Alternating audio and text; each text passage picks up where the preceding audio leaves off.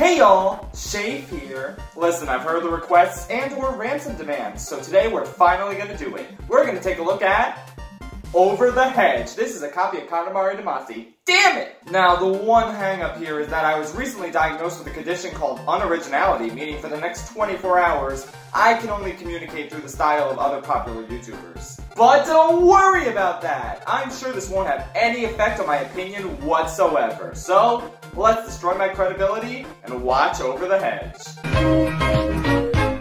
This was a terrible movie and I deeply regret watching it.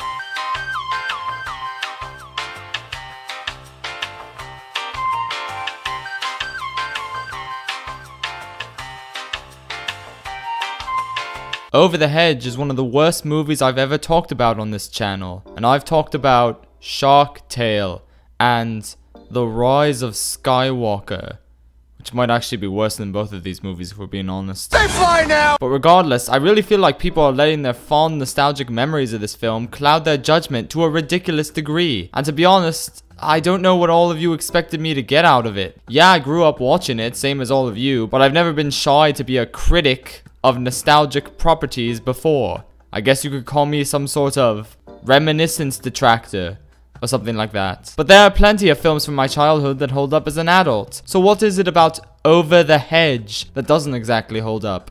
Well, it's quite simple, really. It's cliche as all hell, and it does the whole "you lied to me" subplot, which is something I absolutely hate in mediocre animated movies. Now, I know what you're gonna comment. You are nitpicking and biased. I win, bye-bye. But actually, if you really think about it, Over the Hedge sucking complete doo-doo wiener is actually an objective fact. Think about it. This is a movie with not good characters. The entire story kicks off because Rocket Raccoon steals a food from Winnie the Pooh, as pictured here. I'm gonna have to kill you. Now, the only reason he did this is because this vending machine did not give him the cheese puffs. But then, after he destroys the food by summoning a truck and gets in horrible debt, then he gets the cheese puffs from the vending machine. What? Why didn't he just get that before? Better question. Why does the Michael Scott squirrel want to name the hedge Steve? Who is that a reference to? Steve Buscemi? Kids don't know who that is. The fact that the movie thinks this is funny is a comedic joke. And unfortunately, the movie was not in on the joke. One of the biggest piles of ass play in this movie is the ending gag. Yes, this is the nakey jakey segment of the video, but I don't have a green screen or good editing skills.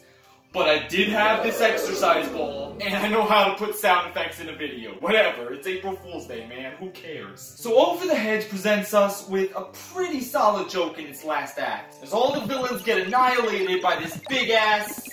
I couldn't think of a joke here, so I asked Twitter for suggestions. This camo-colored chick hydrobot. Yeah, that's good. Thank you for that, Solo Mail, and a few others. Free your skin. And it elicits a beam so powerful that it can be seen from space. Hey, Houston? Okay, you're gonna laugh. And it's a problem because this beam is only allowed to come from Houston, and El Paso, and Austin, basically anywhere in Texas. I could have just said Texas. I apologize for that. Because they set up earlier in the movie that this mean mamma jamma is so powerful that it's only legal in Texas. Yeehaw. So since the movie took the time to establish that this bitch means business, the payoff of the joke just works. Because it makes sense to our dumb 8-year-old brains and our dumb 22-year-old brains. It's a good joke, except, oh, wait a minute. No, it's not, because they did the same joke earlier in the movie with no build-up for a bag of cheese puffs. What the shit?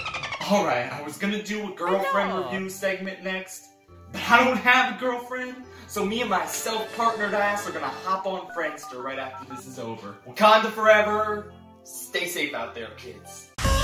Anyway, I want to quickly discuss the ending of the movie, so if you care about spoilers for this 14-year-old movie, there's your warning, I guess. 3, 2, 1. So at the end of this movie, the animals remember, oh wait, I guess we don't have any food for winter anymore. But then the squirrel says, wait guys, don't worry, I filled the log up with nuts. But when the fuck did that happen? It's like the writers realized, oh shit, I guess the animals don't have food anymore. We better throw this in just in case the kids notice and start crying. Whatever. Overall, this movie was pretty bad. I don't know why you all wanted me to review this, since it was pretty obvious going in that I wouldn't like it. DreamWorks doesn't exactly have a good track record with many of their standalone animated features. So yeah, don't bother checking this one out. It's not very good at all, and I'm giving this one a 2 out of 10. It's closer to a 3 than a 1, if that makes you feel better. Thank you.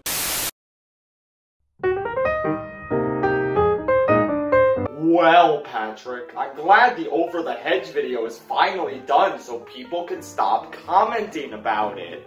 Wait, I thought I was gonna be Mike. Come on, it's not important who plays Mike. Besides, I'm Mike. I'm always Mike. Did you get that? That was an Over the Hedge reference. Laugh, damn it! Oh hey, I just got a lot of presumably very happy comments. Very happy. Very happy. Very happy.